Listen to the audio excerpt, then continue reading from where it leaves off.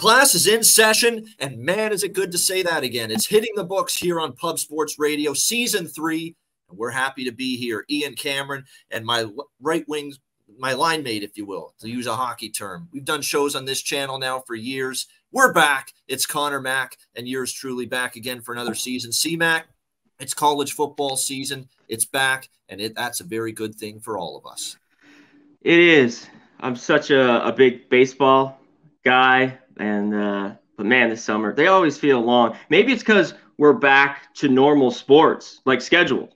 You know, we've had these last couple of years with COVID, so it just felt like a long summer. But I'm just glad, yeah, football is back.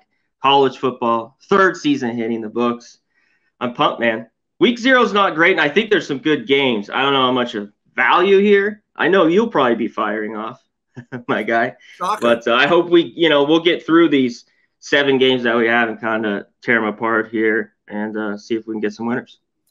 Absolutely. We got 7 games for week 0 coming up this Saturday, and we will break them all down for you right here, hitting the books. And we'll be here each and every Monday throughout the college football season, 1 p.m. Eastern, 10 a.m. Pacific time. I'm ready to break down some games. It's been a while since I've been able to talk a college football game. So let's get underway. We will start with a trip across the pond to Dublin, Ireland, where it will be Navy taking on Notre Dame, and it will actually be the very first college football game to kick off the 2023 season, 2:30 p.m. Eastern time on Saturday. We've got Notre Dame, a 20.5-point favorite here, neutral field, although I'm sure the Notre Dame faithful will turn out in droves here in Ireland to support their team. They're 20.5-point favorites, 50.5 being the total here in this game. Let's start with Navy, okay, because this is going to be a fascinating team to watch. It's going to be very weird to see a Navy team take the field to begin a season without Ken Niumatalolo being on the sidelines. 15 seasons as a head coach there, and he was actually a coordinator with that program before that. And, of course, we saw the disappointing season, the loss at the end of the year to Army, and then, of course, the very, very disrespectful and abrupt firing of Ken Niumatalolo late in the season. So Navy now is starting over a little bit here from the coaching standpoint. And when you look at Navy here coming into the season, it's going to be fascinating to see the transition. And you could probably say this, Conor, about all these service academy teams where there is a change in the rules in college football this year. Cut blocking is being outlawed. And so for all of these teams like a Navy that have been running triple option offense for all these years, how is it going to impact them? And you are unfortunately now seeing Navy and Army and Air Force having to sort of revamp the way they run their offense because of this. And for Navy, it looks like they are going to go to – it's still going to be a run-heavy offense. Grant Chestnut takes over as the offensive coordinator. They bring him in from Kennesaw State. Brian Newberry is the new head coach here with Navy. And he is someone that's been with the program for a while. But it looks like they're going to keep concepts of the triple option in this offense. It's going to be more shotgun here for Navy with this new offense. But it is still going to be very run-heavy. What's a very interesting quote here from the offensive coordinator, Grant Chestnut, is it's totally different, he says. New verbiage, and it's a totally new offensive system in a lot of ways. So what does that tell me when I read that from an OC? It tells me there could be some growing pains here early in the season, maybe for Navy's offense, even though they do bring back a very experienced quarterback in Ty Lavatai, who we remember last year was the starter for this team. He definitely has the experience, but again, you're seeing a little bit of a change here in the Navy offense coming into this season. You know, the offensive line last year does return 4 or 5 starters. The O-line didn't have, wasn't great last year by any stretch of the imagination, but certainly comes back with some more experience this year. And that's going to be probably a good thing here for Navy. We know their issues last year were on defense, big time with this Navy team. They're actually not bad, Navy, against the run, but they were pretty bad in the secondary. And when you look at this matchup and you flip it over to Notre Dame, and what's going to happen here with them is they bring in, and you talk about this could be actually one of the greatest biggest quarterback upgrades in college football this season. When you're talking about the Tyler Buckner and Drew Pine duo from last year, who just weren't any good, weren't consistent, making mistakes, throwing bad interceptions, killing drives with just horrible accuracy problems at times. And now you go from those two to the Wake Forest transfer, Sam Hartman, who comes in at quarterback this year for Notre Dame. It's going to be just a huge upgrade. He's got a big arm. He's certainly got some weapons. They're going to miss the big tight end, Mayer, who is just an absolute beast for Notre Dame, but there's still plenty of weapons to go around here for the Notre Dame offense. They also have a new offensive coordinator this year. And it's funny because the new OC is a guy that worked under Neil Brown in West Virginia the last couple of years. And, you know, is it a great hire? I'm not so sure, C-Mac, because West Virginia's offense was kind of up and down, you know, the last couple of years. But the thing that's working for Gerard Parker here, the new OC, Marcus Freeman hiring him in the offseason, was, you know, Sam Hartman's a very experienced and a very talented quarterback. Don't screw it up with the play calling. Let him do his thing. Let him play to his strengths. They'll be fine. I think the O-line is going to be excellent for Notre Dame. They've got probably one of the best left tackles in all of college football, Joe Alt. He's going to be a high-level NFL draft pick next season. That's going to be significant for them, no question about it. In fact, both tackle positions are extremely strong, no doubt. And the O-line is definitely an area of strength for this team.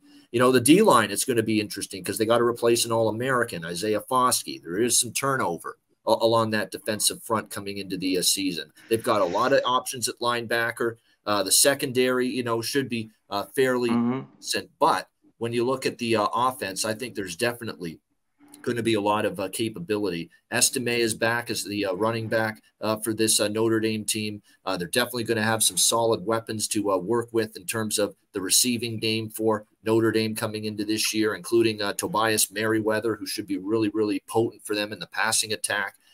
The one thing we see from Navy is they do not stop passing attacks. Very good quarterbacks, very good passing games. Yes, the last few years.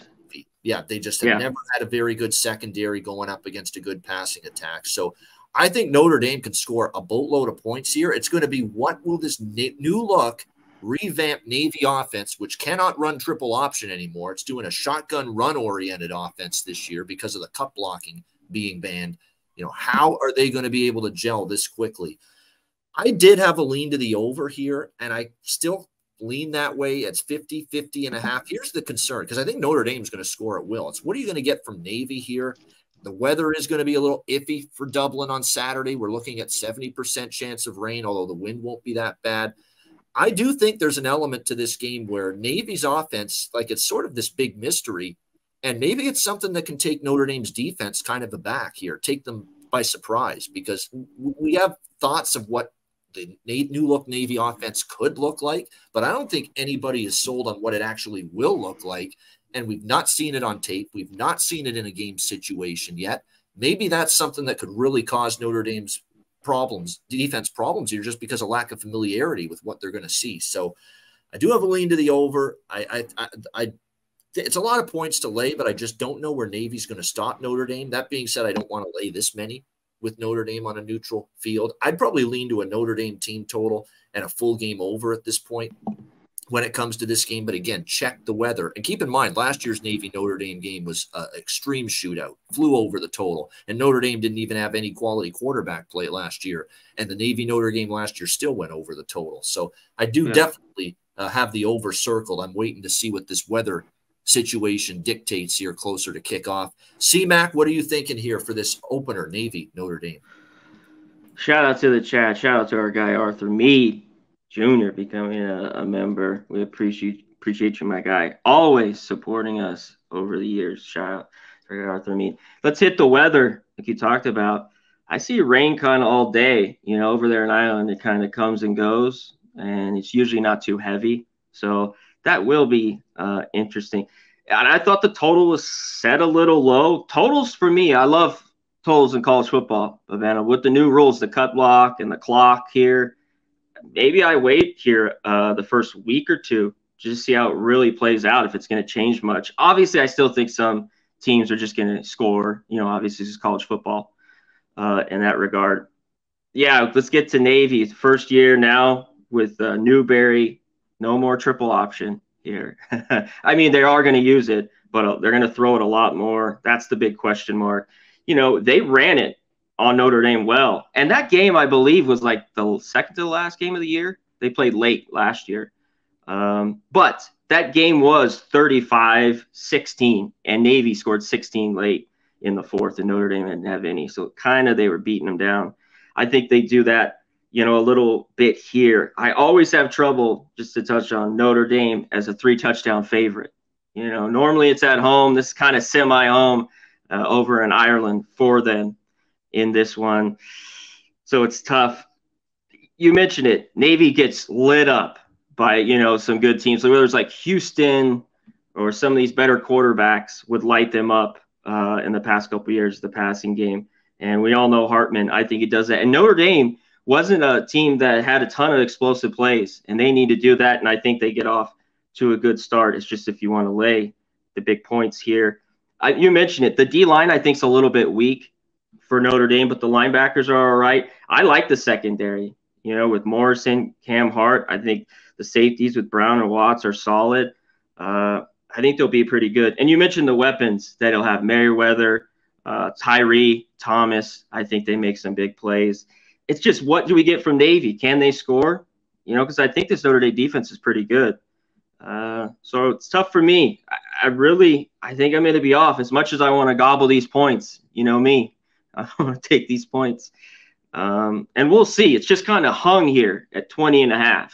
You know, it's just like there. We'll see. Does it get over? Does it just stay here all week? That should be interesting.